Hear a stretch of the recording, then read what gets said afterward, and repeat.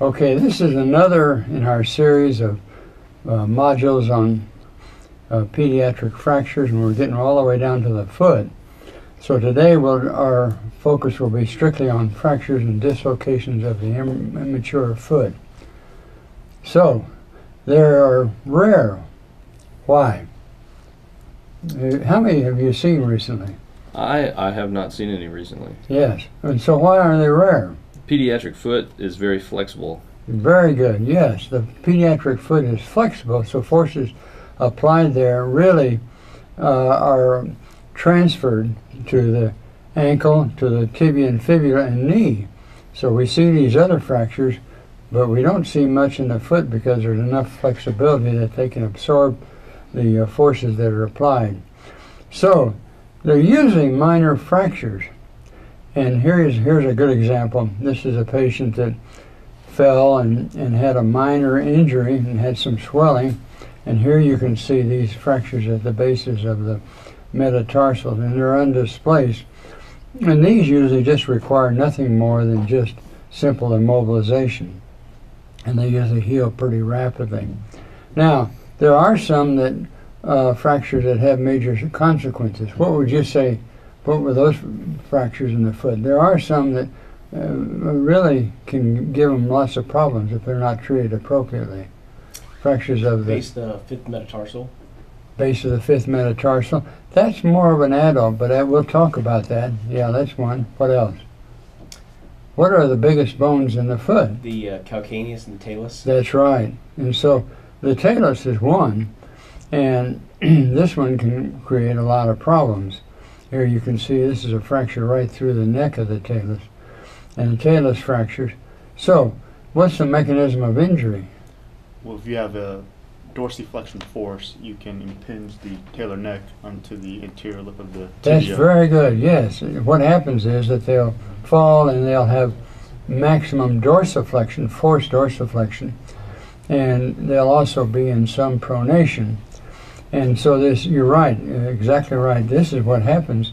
This anterior lip of the tibia then is forced against the neck of the talus, and so that's what you get. You get a fracture, and so it's a secondary fracture or a secondary force from the distal tibia. So if you're going to get x-rays, what's the best view? The Canale view would probably. Yes, right. This was popularized by Terry Canale and Kelly out of the Campbell Clinic. What is the Canale view?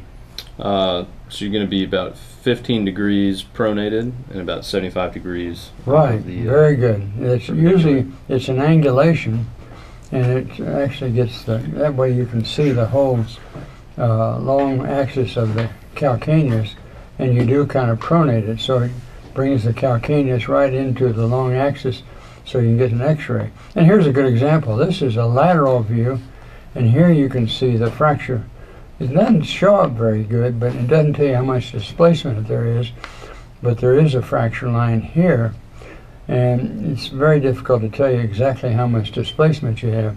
But if you get the Canale view, which goes down the long axis of the talus, here you can see the amount of displacement. You can see the true displacement that occurs here, and gives you an idea how much you're going to have to treat and what kind of treatment you're going to do. Here you can see. So sometimes there's really not much displacement. How much displacement can you accept? I think 5 millimeters, sir. Yeah, it's less than 5 millimeters of displacement, and there's only about 5 degrees of angulation. So usually you can accept that if it's somewhat undisplaced or minimally displaced, but most of them are really displaced more than that. So now, if you've got a displacement, how do you achieve a reduction? What maneuvers do you have to do? Well, if the injury is due to dorsiflexion and some pronation, you would want to plantar flex and supinate. Yes, right. So you have to reverse the deformity. That's usually true for most fractures. You need to understand. That's why it's very you need to understand the mechanism of the injury. So in most fractures, what you do is reverse the deformity. And so what you do, you correct the plantar flexion, and that usually helps close it, and then you actually supinate it a little bit. You can supinate it a little bit. And if you're going to do an open reduction, now this is one way you can go. You go here, the safe area, which is between the flexor hallucis longus and the anterior tib. Okay, here's an example of one. This was a female, and she was a cheerleader, and they could get on triangles, you know, and she was the top girl, and then she fell, and of course here she has a fracture of her talus. You can see the fracture of her talus. And we did, through that approach, we did an open reduction and then put some screws in there. And this is her post-operative, and here she is post-operative, and that screw was anterior, and it didn't seem to bother her. It was anterior to the lateral malleolus, so it didn't seem to bother her flexion and extension. So here she is 3 months post-op. What's your assessment of how well she's doing? What's going on here? What's that? She looks like she's got a Hawkins sign at this point. Yeah. What does that indicate? That means the blood supply is intact. So that's right. To reabsorb bone, you've got to have blood supply. And so if it becomes osteopenic, and you call this the so-called Hawkins sign, which tells you that you do have circulation to the dome of the talus. So it does indicate that she's healing well, and she's not going to have at least avascular necrosis on the dome. She could have it in some other parts of her talus. So this is a 14-year-old female that fell from a balcony. Here you can see this fracture. And unfortunately, she was seen in the emergency room, and they sent her home. They said she's got just a foot sprain, and they sent her home. And so she didn't get any better, and so she came to our clinic about 2 weeks later. So if you're going to treat them, you need to understand a kind of a classification, how they're classified. What classification have you used in the adults? We use the Hawkins classification. That's right. That's right. Hawkins was originally in Colorado there. So there is a classification. That's Hawkins. It's been around for about 37 years now. And so it does give you some prediction of which ones are going to get avascular necrosis. And it seems to be widely used. Is this what you use in the adults when you see them? Yes, sir. Yeah. So here are the 4 ones. 1, 2, 3, and 4.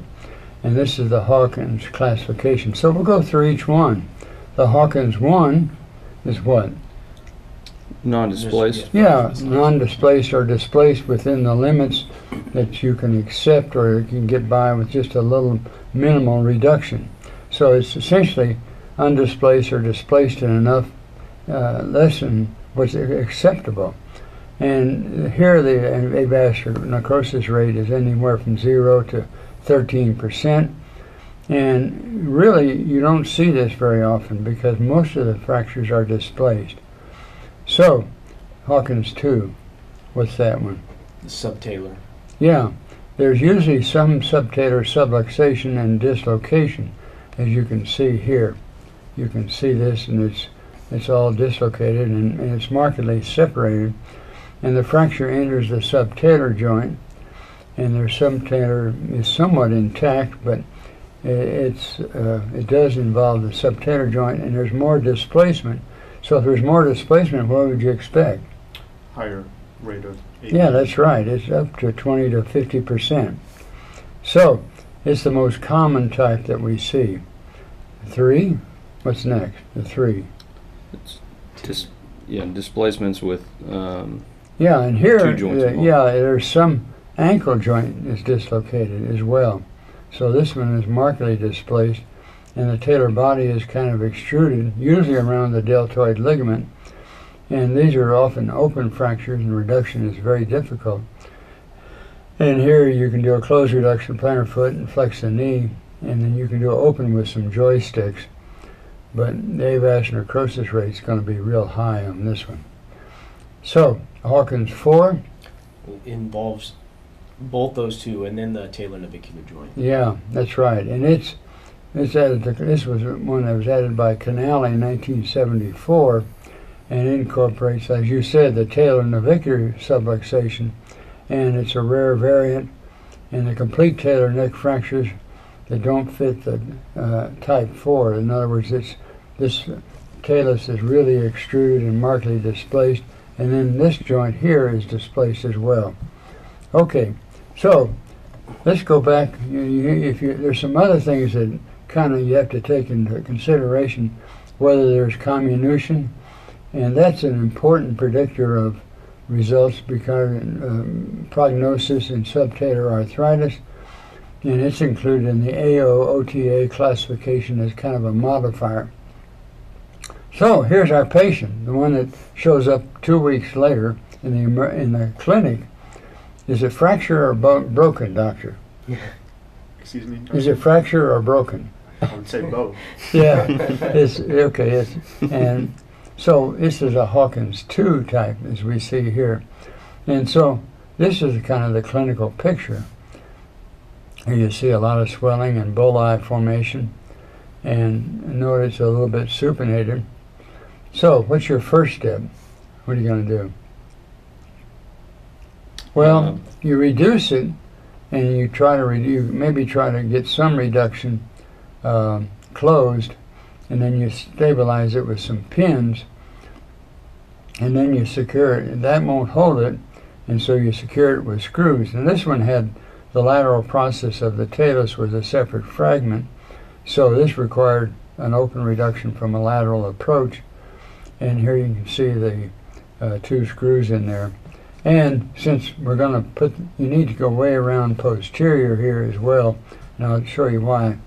So what about the body and neck? What's the standard way of putting the screws in? Anterior to posterior, retrograde, or antegrade? What are they doing?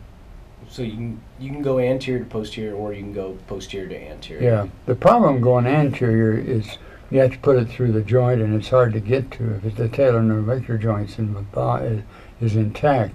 And so this patient here had posterior to anterior, and you can see that seemed to be the more common way that's been described now, which means that you have to go around there posteriorly and get behind the perineal tendons, and which means that it's better because you're not on the medial side where you have the neurovascular bundle.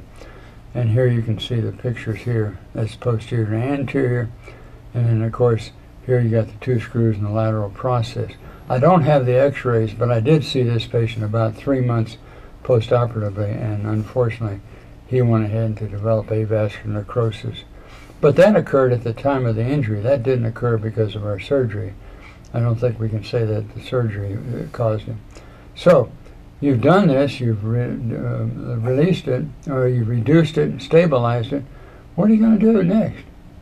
Well, you have to cast and mobilize and keep the patient non-weight bearing. Yeah, you make them non-weight bearing, but they're allowed to go weight bearing once the fracture's healed, because that doesn't seem to have any effect on the development of avascular necrosis. So what is it that's unique? Why do we get avascular necrosis here?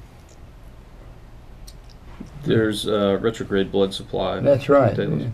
You can actually even have a non-displaced fracture, and it will injure these blood vessels. They come through the sinus tarsi, and the other ones, the major ones, come through the dorsum of the neck. So anytime you're doing surgery in the foot, you always want to avoid the sinus tarsi and the dorsum of the neck, especially the dorsum of the neck. So even if they don't have displacement, you can, about 30% of them will get avascular necrosis, because here's one that was immediate post-operative. She had a significant injury. She had an injury of the distal tibial epiphysis as well, and here she is post-op, and then here's the destruction later on. You can see that it's collapsed and so forth, and this patient's going to need, how are you going to treat this one? She's going to need a fusion later. Yeah. once she's healed. Once What she's, kind of fusion do you use? Where are they popularized? so she'll need a subtalar. Yeah, you actually can do a fusion as long as you don't get to the physis. You can do in days of the past when we had a lot of polio, we would do pantalar fusions. And so you can just take off the articular surface and the articular surface here.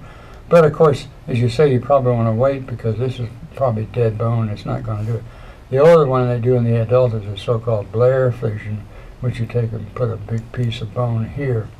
And you know, actually she did pretty well. Her function was almost normal. But she's going to have trouble when she gets older.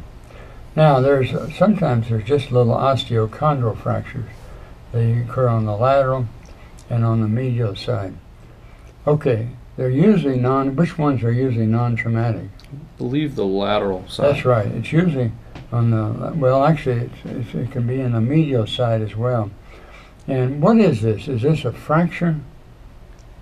What is it?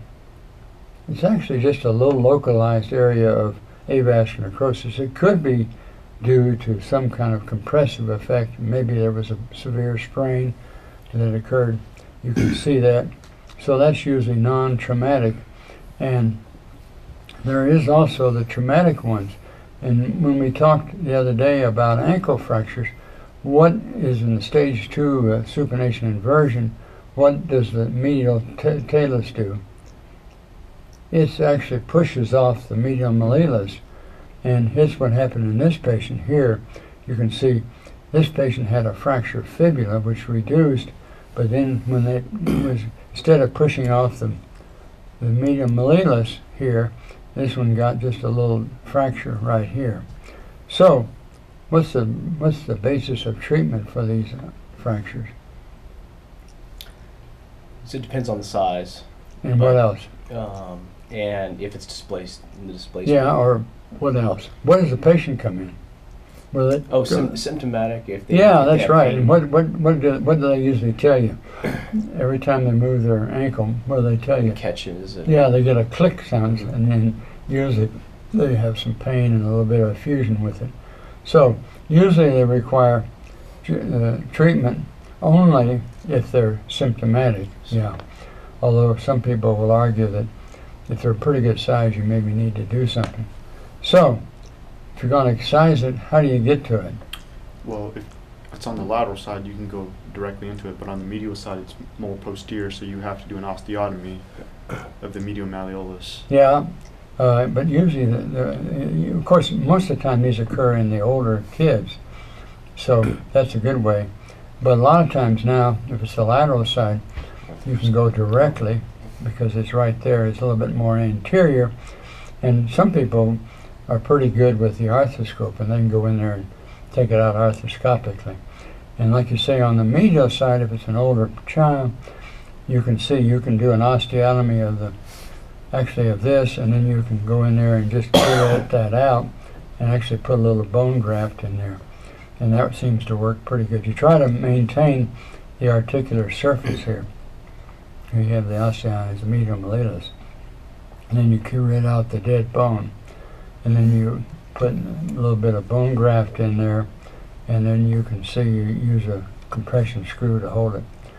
And what you do is you make your hole for your, as you can see, you make your hole through your medial malleolus before you do the osteotomy. And then it's very easy to put that back. Okay, you place the malleolus. Now, here's the other major bone that you described that you have fractures. And they're usually a rare instance. Why don't you see many calcaneal fractures? Again, it's a more flexible bone in the That's pediatric right. foot. And it also has a lot more flexible cartilage in it. So that seems to be able to absorb the forces as well. So how do they usually occur? A direct fall onto the. That's right. calcaneus. It's usually associated with a fall. And that gives a compressive force applied to the hindfoot when they fall. And so then that will produce a compressive effect, and actually you get a decrease in the height.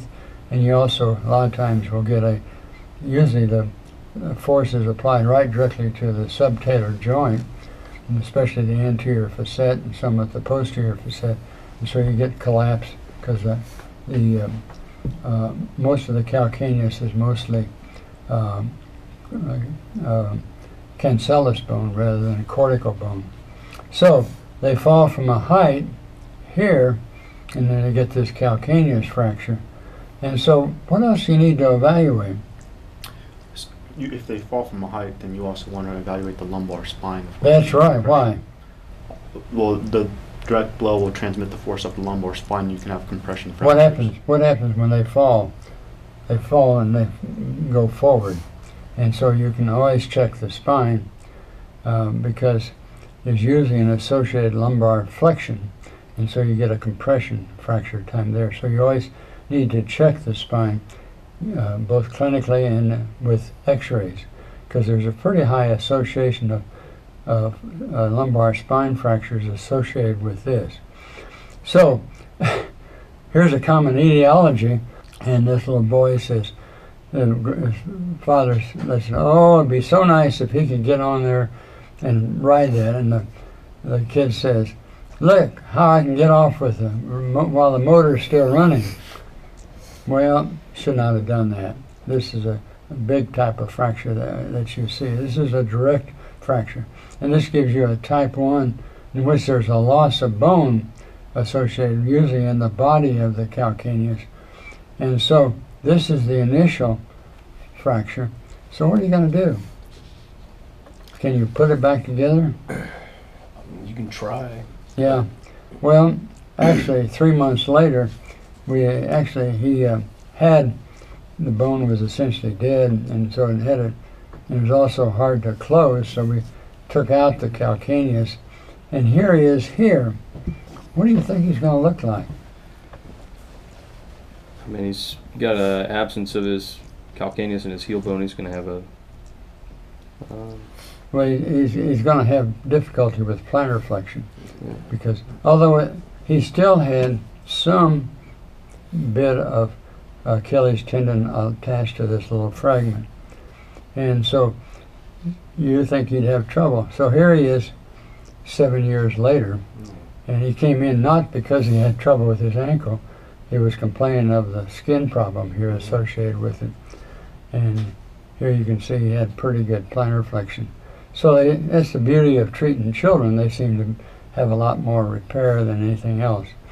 Now, the other thing that'll happen is that they will be, in the wintertime, they'll be sitting in the school and not doing much, watching television or playing with their iPads, and then they go out and they immediately start playing soccer, and they start right off the bat with a pretty heavy schedule.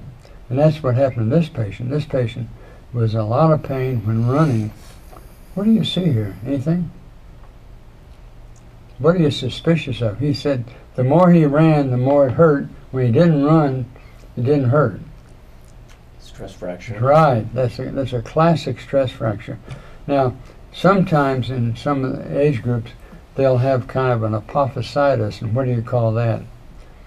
And so you want to make sure that they don't have tenderness here, but this boy had tenderness over the body of it, and that's called the old Seaver's disease, in which you have, actually that occurs when you have a little bit less mature calcaneus, and that's usually just a kind of a little stretching of the tendon, and it usually resolves with time. So here he is, and there didn't seem to be any evidence of fracture. If you wanted to, though, if you wanted to be real aggressive, what would you use to look for, especially if there's a fracture? You would probably need an MRI to evaluate for stress fracture. Well, that's pretty expensive. There's something cheaper? Bone scan? Yeah, bone scan is very easy. And that's what he had. He had a bone scan, and he was positive. And then actually he comes back in 2 weeks, and now you can see he's got some end osteocallus indicating he had a fracture. You can see it was a stress fracture. Now we go to the type 2, which is extra-articular, of course, and this is what you see here, a little bit more of the body. And it can usually involve mostly the body. And here's another boy that had a lawnmower injury, and he had fracture here, which was transverse and right through the non-articular, and you can see where his fracture was. And this was all due to this lawnmower injury itself. And here you can see there's not much displacement of the ankle joint, but you can see where that thing is displaced a little bit laterally, and it's transverse all across here. And here it is like this. How are you going to treat this one? Reduction and then perhaps Screw. a screw or a pin. Up Yeah, that's what we posterior. say. Yeah, this is one that's pretty easy to do, because you actually got the open wound, and you clean it out, debride it, and then you can actually reduce it, and then you stabilize it. This one's stabilized with pins. I think nowadays I would probably use cannulated screws, but this was done years ago before we had much cannulated screws. Types 2 and 3, here you can see they're still somewhat non-articular, but they begin to develop in the subtalar joint, as you can see a little bit here, or they may be anterior here.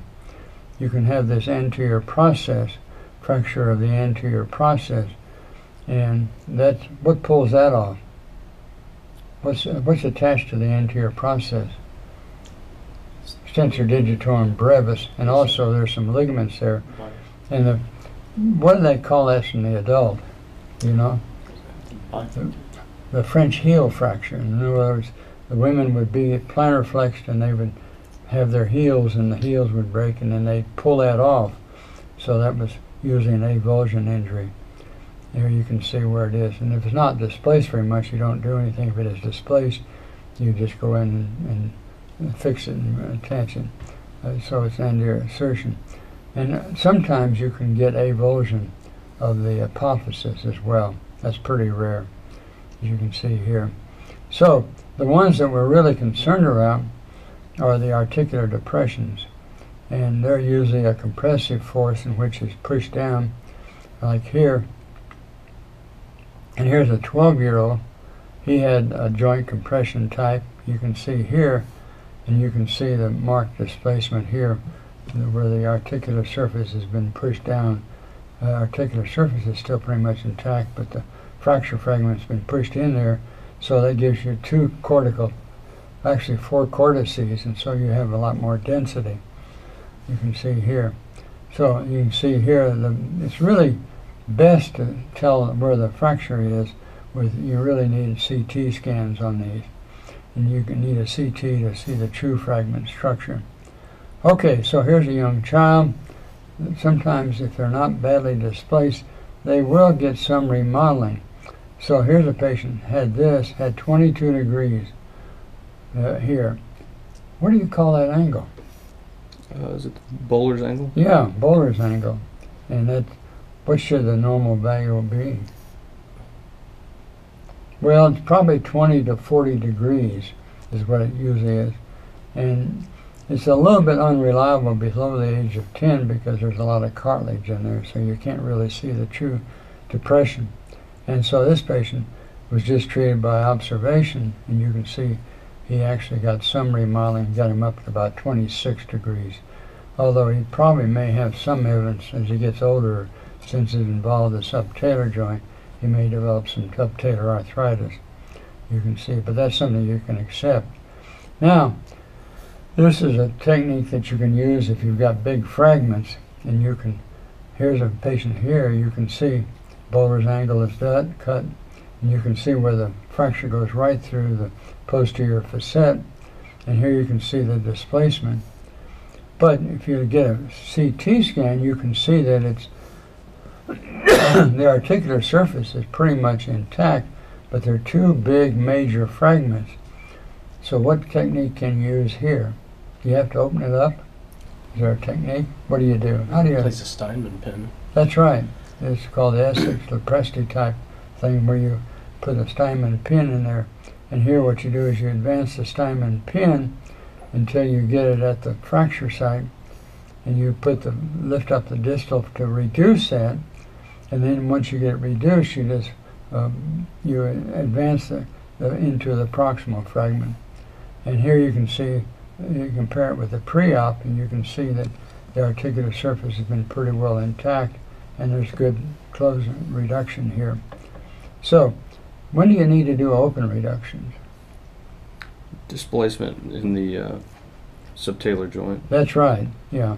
Here's one in which there's a 14-year-old, and this one here, you can see that there's involvement of the here. It's a big fragment here, so you can actually, this one, you got, fortunately you don't have a lot of comminution of the articular surface, which is characteristic of the child. And so this one had a, here's the articular surface was depressed, and then the articular was lifted up and stabilized through an open reduction, and then the stability was held by some screws right through there. So navicular fractures, you ever seen one? Yeah, they're pretty rare. This one was missed. It showed up because he continued to have pain, and this one, this is the date of injury, but unless you really look for them and palpate them, they'll be missed. So it's very common. Here you can see the fracture here, and these fractures are often missed. And this one was seen in the emergency room. Was thought, he said again, he just had a foot sprain. So it comes back 2 months because he's not any better. And here you can see there's usually a kind of a bursting effect with the navicular, and so it's widened. You can see here. And here he is when he showed up 2 months in the office, and you can see that he's healed, but the fracture was incongruous, and he may require fusion or some kind of treatment later on. So the fracture healed with articular incongruity, which would produce some early degenerative joint disease. Now the cuboid, okay, here's the cuboid. What kind of force usually causes the cuboid fracture? Usually it's an abduction. That's force right. Usually a compressive force. Here you can see the cuboid. And so you look, because of that, you may have some tension forces on the tarsal metatarsal joint, so you need to look for those. And what else do you need to look for? Well, here you can see the mechanism of injury is by a pure abduction force, and so you can see that creates a compression effect here. But you need to look here at the distal ones, because you can actually get abduction displacement of the necks of the metatarsals.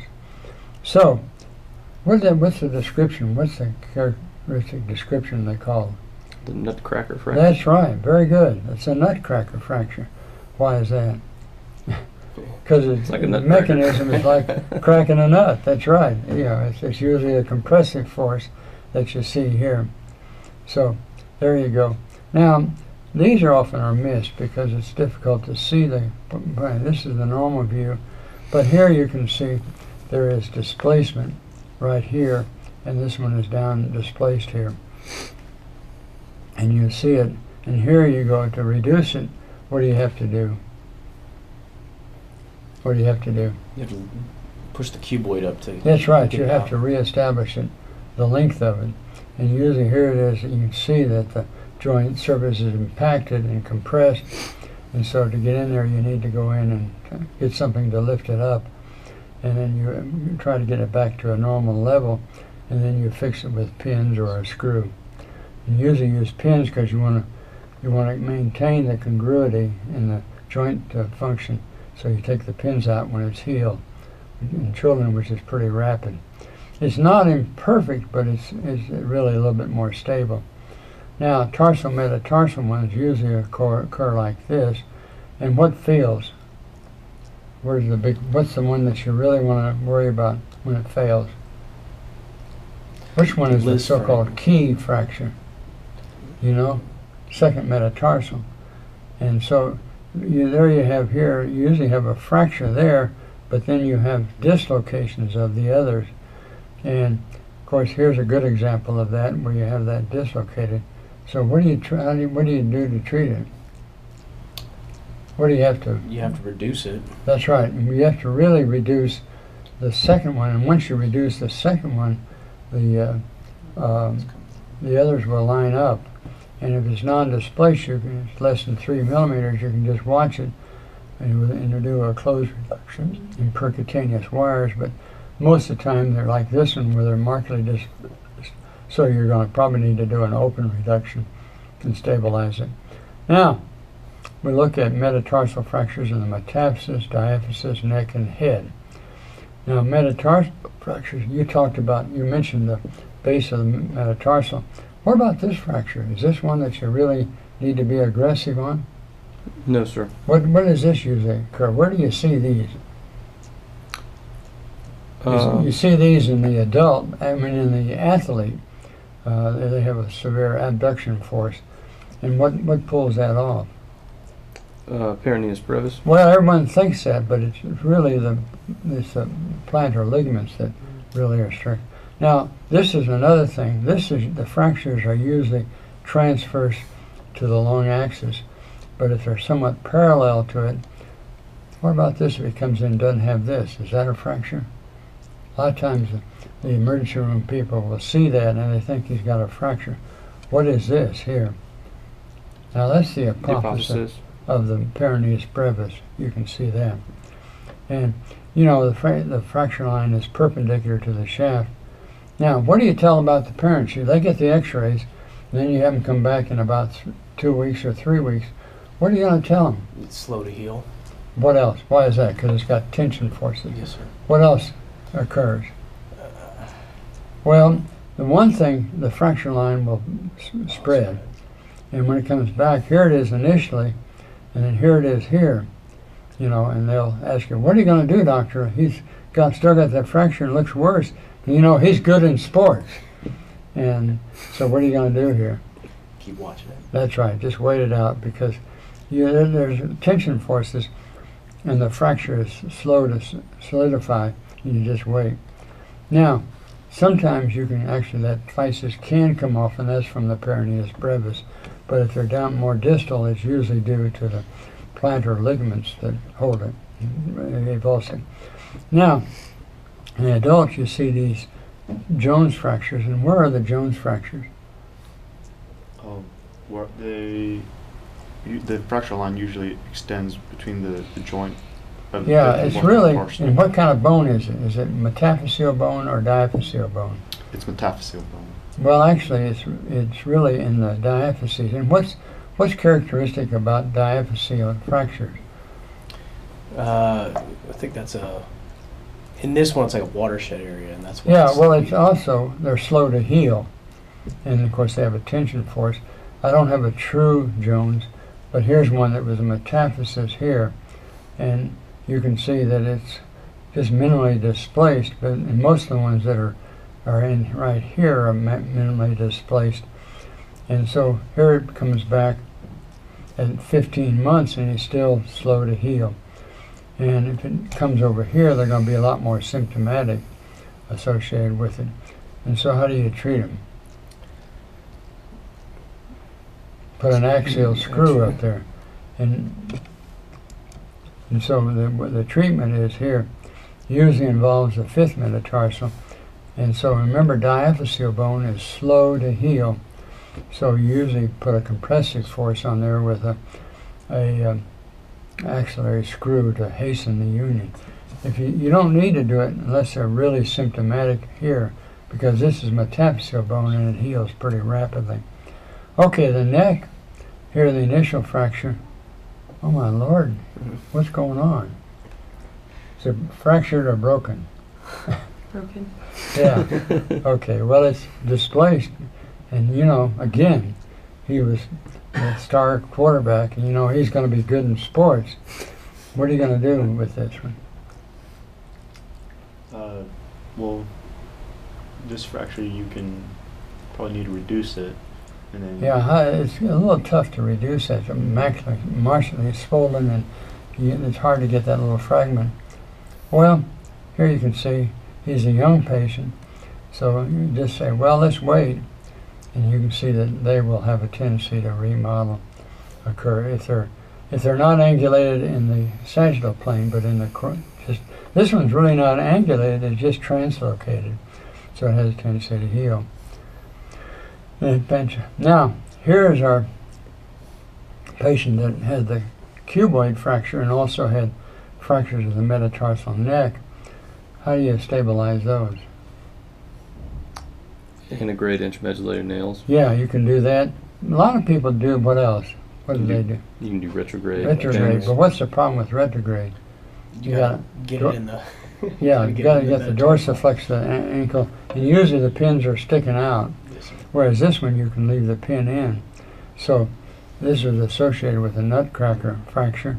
As you can see here, and here you can see passing the nail antegrade is better because it can be done percutaneously and the end can be buried, so you don't have to come back and take the pins out and hold them. And if you pass the nail retrograde, often you need to do a planar incision to start the head, and this pin is usually left protruding out of the skin.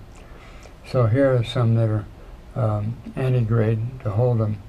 Now, one of the things you need to be careful of is that often in the metatarsal head, you got to look real closely. What do you see with this x-ray? What do you see with this x-ray? Well, this was another one that was sent out because she had a foot sprain. But she continued to have pain every time she would move her toes. Fourth metatarsal. Yeah, so it was initially said that she didn't have a fracture. But if you look really close, there is a little double density here. So how are you going to evaluate this one? Well, you can do a CT scan, but that's pretty expensive. What you do here, you still have pain and swelling, and so what do you do here? You can get a oblique view, and of course with oblique view you can see that fragment. And this fragment required an open reduction to put back, and of course fortunately it didn't heal and it didn't get avascular, but that's something you'd be concerned about. So often these are overlooked and missed, and that's why you need to get 3 views, oblique views, so you can see it. So phalanx fractures, they're usually simple. What are they usually caused by? A direct blow. Yeah, something, drops something on that foot. Something's dropped on the foot, a brick or a rock or something falls off the table, and usually a compressive force. And usually, if they're not displaced, it's a compression type of fracture. And they're usually simple, so you just treat them simple. A lot of times you can just put them in a heavy shoe or a cast shoe or a short leg cast if they're really painful. Now, what about this one though? Yeah, sometimes you're going to need to manipulate them. So, reduction, how are you going to stabilize it? You can buddy tape it. Yeah, very good. You can just buddy tape it. It's usually adequate for a post-reduction immobilization. So, the indications for surgery, what about this one? What kind of fracture we have here? Well, this is a Salter-Harris 4. Mm-hmm. And what do you need to do with this one? Well, this one, if you don't fix it, it's going to be incongruous, and it's got tension forces on it, so it's going to be slow to heal. So this one needed reduction needed to be perfect to realign that joint, and so it had an open reduction. Initially had some pins across it, but they were removed.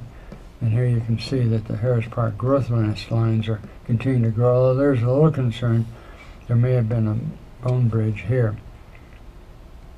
Now, this is not an uncommon fracture, it's an abduction injury, and you got avulsion of the collateral ligaments. Is this one going to be a problem? Yeah. Yes. Yeah, these are often symptomatic, and it's got tension forces on it. And so usually, because of the tension forces, they're slow to unite or they fail to unite, and they usually require simple stabilization. If you're good, you may be able to do it percutaneously, or not, you make a little incision there and then put a compressive screw or just a screw across it. So, what do we have here? What's this? Here you can see this avulsion. So, this is a fracture in the hand.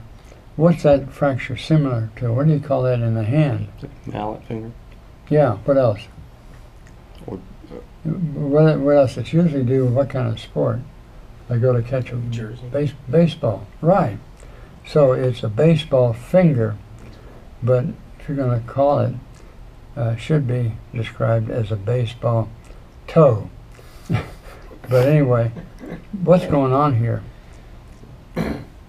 Yeah, this is like the ones that you see. They're usually in the hand. They're usually fascial injury.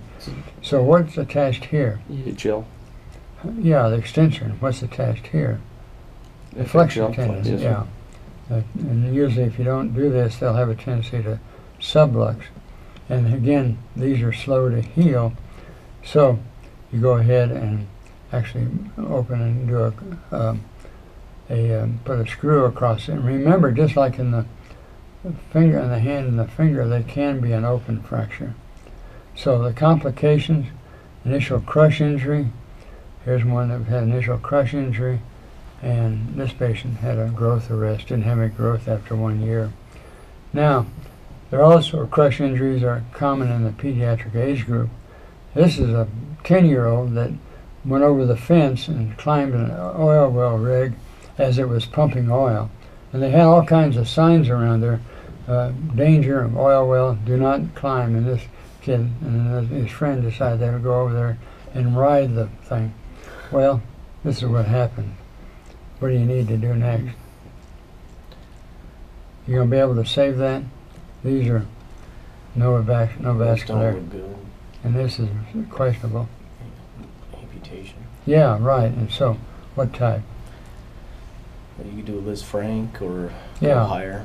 Yeah, you can actually do it right at the tarsal metatarsal joint. Maintain as much length as you can, and so that was done that, and then you put a finger like this.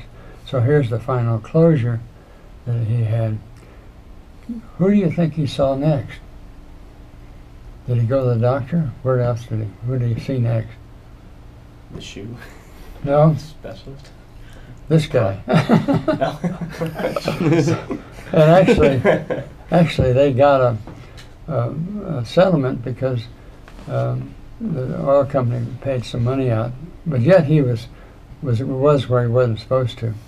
Now this is the last one here. This is a kid who was out in one of the outlying cities. He appeared to the emergency room, and you can see there's displacement at the calcaneal cuboid joint, but there's no really other fractures. And the initial emergency room physician said, well, it's just looks like there may be a little fracture there, but he's not, he doesn't need any treatment. But here's the clinical view. Mhm. Yeah, so what's your concern here? Compartment syndrome. That's right, very good. So there is a compartment syndrome. So it is a compartment syndrome. So what's your treatment? Well, it's a little controversial, Yeah. but this one here, he still had some sensation in his foot, and it was still fairly fresh. So you do a fasciotomy, and you do it from a medial approach. You do actually a kind of a medial incision here, and then a medial fasciotomy, and then you have to do dorsal fasciotomies, as you can see here. So you can see that most of the fractures are fairly simple, but we've gone through some that can have complications. So thank you very much for your participation.